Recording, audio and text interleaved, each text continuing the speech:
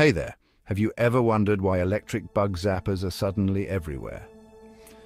According to Next Move Strategy Consulting, the global electric bug zapper market size is predicted to reach a whopping $106 million by 2030.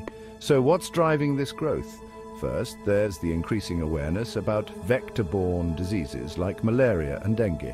People are more cautious now, and bug zappers are an effective way to reduce mosquitoes and other pests. But it's not just about health. The wellness trend and the rise in outdoor living spaces like gardens, spas and pools also play a significant role. Imagine relaxing on your deck without being pestered by insects. These devices make outdoor spaces more comfortable, which is why their demand is skyrocketing. Of course, there are some drawbacks. The noise and unpleasant odor when bugs are zapped can be a turn-off, especially in residential areas. But innovation is on the horizon.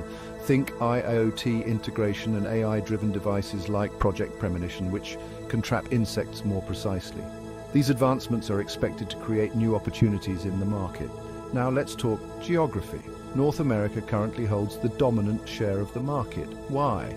Urbanization and the expansion of residential areas into natural habitats are leading to more encounters with insects. This naturally drives up the demand for bug zappers. Top players in the market include Stanley Black & Decker, Starkey's, Liebherr International and more. These companies are pushing the envelope with innovative solutions to make our lives more comfortable and pest-free. Thanks for tuning in. Stay updated with us for more insights into the retail industry. Catch you next time.